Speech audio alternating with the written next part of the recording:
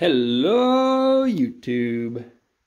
So today I want to show you guys something that I don't think many of you have seen. That's an African bullfrog in hibernation. Yeah, Kerby decided he wanted to take a long nap.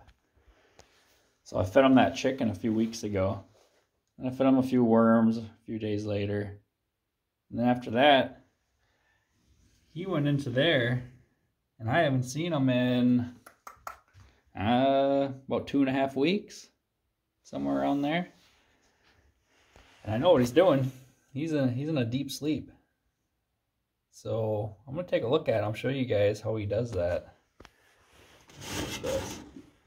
They do this in the wild during the dry season. So, you know, maybe the soil got a little dry and he had a full belly and he was tired, so he decided to take a long nap. You know, I've had him for 14 years and he does this almost every year. It varies how long. Sometimes he'll just do it for a couple weeks and he comes right out. Other times he's done it for over a month. That's about the longest. So, but in the wild they can go like well over a year, which I don't think that's really not something many people are going to let their pet do, but there he is. As you can see, his eyes are all closed. He's kind of got like a glossy look over him.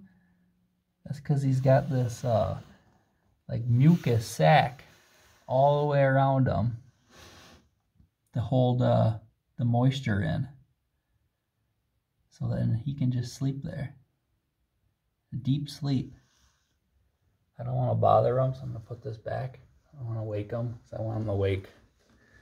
I want him to wake when he wants to wake. But yeah, if you never let your frog sleep, you might want to consider letting him sleep, because it's kind of been proven that if you want him to live, you know, upwards of over 40 years, they got to take these long naps. I don't know if they got to do it yearly, but if your frog ever does it, you should let them. And just keep the cage how you normally would. You know, I keep misting it every day. Soil's still nice and wet. He's got fresh water for when he wakes up. But yeah, I'm just gonna let him sleep. Once he gets out of there, he'll be nice and hungry. Fatten him back up. But yeah, he'll just sleep. Mind his own business. You know, a deep sleep is good for you. I think, you know, I've heard that normally in captivity, African bullfrogs only live like 10 years on average. And that's because people don't let them sleep like that. So you might want to, if you've got one, let the big frog sleep. But yeah, I just wanted to show you guys that because I think it's kind of cool. I don't think a lot of people know that bullfrogs will do that. But even in captivity, they will do that. Because like I said, it's good for them. I mean, that's what they do in the wild, so they want to do it in captivity too, I guess. But yeah, that's all I got for you guys. Beautiful day out. Hope everyone's doing good. Check you guys later. Peace. Yeah, there was one other thing I wanted to say.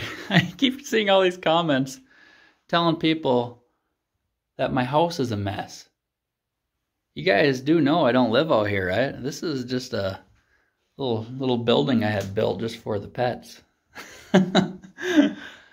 So the house isn't quite this messy, so I just wanted to say that.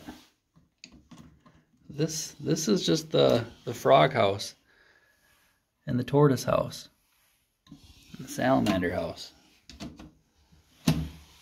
Me and my family, we live in a real house. Just wanted to put that out there in case there was any confusion. I'm not sleeping in here with Bruce, so all right. Talk to you guys later. Peace.